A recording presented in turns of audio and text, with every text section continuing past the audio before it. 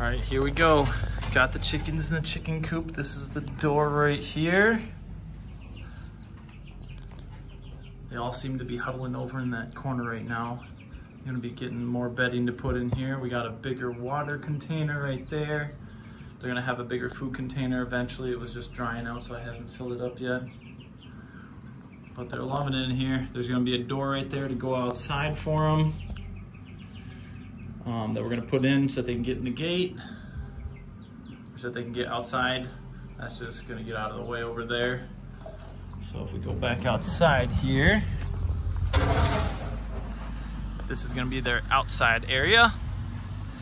We'll have plenty of space to be walking around outside too and enjoying the nice days. So that's the update on the chickens.